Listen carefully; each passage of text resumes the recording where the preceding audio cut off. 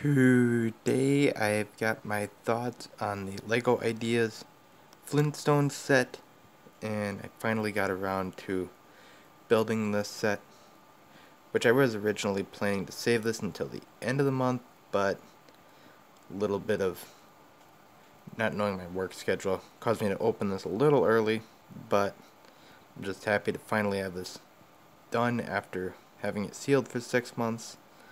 But we'll start out with the minifigs, which you got Fred, Wilma, Barney, and Betty, the 4 main characters from the Flintstones.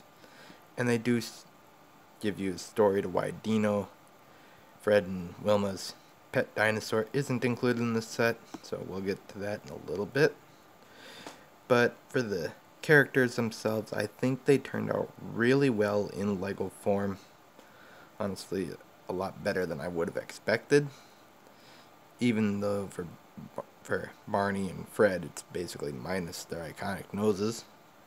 They still look really good, and I can't wait to include them with my Scooby-Doo minifigures to add to more of my one corner of my city. But I think the minifigs all turned out really well, and Wilma and Betty do have alternate faces. I'm not going to show those in this video because that'd be a little crazy camera work. And then you do get this giant rib of meat, which just attaches to Fred's car, which is done really well in Lego form. And I was just testing it out just because when I was originally building it, now I just noticed that I've actually not missing the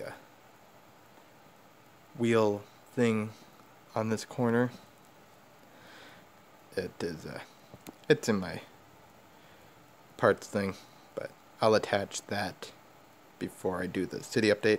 But just for this video, as you guys know, I do have the piece for that wheel, so it's not missing from the set, even though I've had a few times when I was building this set that I thought pieces were missing, but they weren't.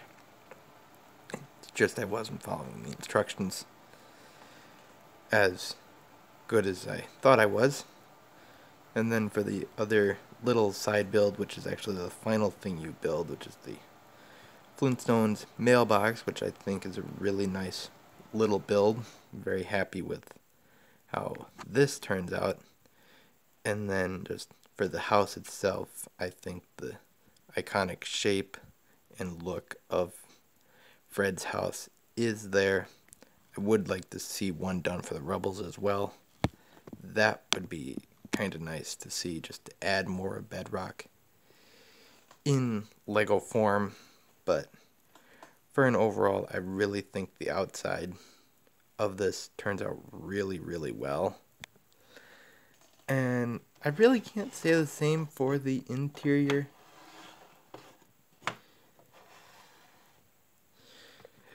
Just for the fact that it feels a little tight and a bit crammed in there, even after you remove the roof, which the roof is all one separate build, and it's not even attached with any bricks. It's just set in there, and it locks in pretty well, so I'm happy with that. But I just feel that it's a bit tight in spots with this set, which I get that they were limited with it. But I think overall, though, other than the tight spaces with this on the interior, this is a really wonderful Lego set. And then there's a bit of a shot of the TV with the news bulletin of Dino missing. And then you've got another print, which is a picture on another 2x4 tile, which I think is a nice touch for this Lego set. So that's pretty much it for the Lego Ideas Flintstones set, and you guys can see this placed in my Lego City with my Scooby-Doo Mystery Mansion set for this month's city update. So you guys can tell me your thoughts on this video in the comment section below, and just like and subscribe for more, because I will do more in the future.